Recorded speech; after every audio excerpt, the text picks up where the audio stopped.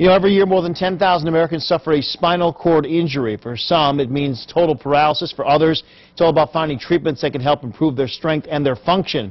As Ann Hughes shows us now, an experimental rehab therapy has patients breathing their way to recovery.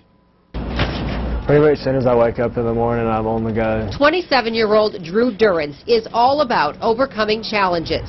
8 years ago, he injured his spinal cord in a dirt bike accident. And when I tried to get up, I lost feeling and movement from about chest down. Push, push, push. Therapy and Drew's determination have brought some of that back.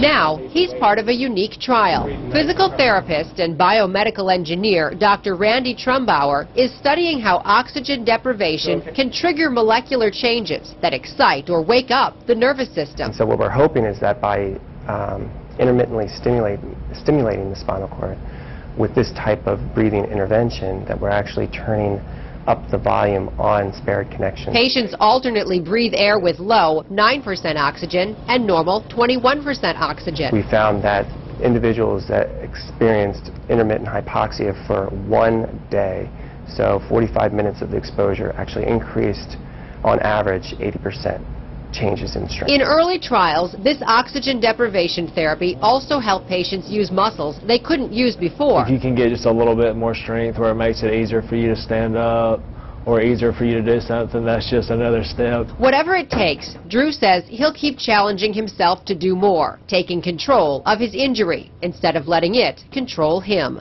With tonight's Health Alert, I'm Ann Hughes.